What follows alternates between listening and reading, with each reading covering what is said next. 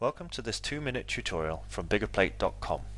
In this tutorial, we're going to show you how to get started creating your first mind map using XMind. So let's begin. When we launch XMind, we are met with this landing screen, which gives us several options for creating a mind map.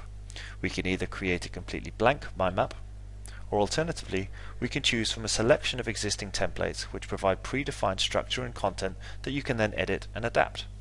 For this example, we're going to create a blank mind map by clicking here.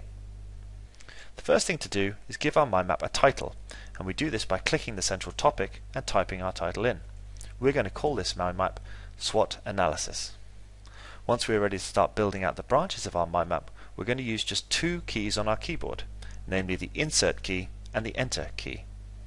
To add our first branch, we hit the Insert key and then type what we want our subtopic to say. As the first branch on our SWOT analysis map, this subtopic is labeled Strengths.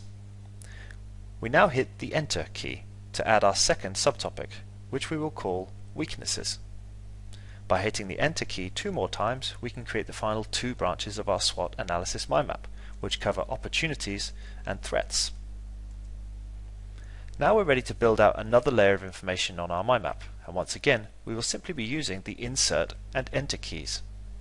Starting with our Strengths topic, we can hit Insert to add Customer Service as one of our strong points, and then hit Enter to add Office Location as a second strength.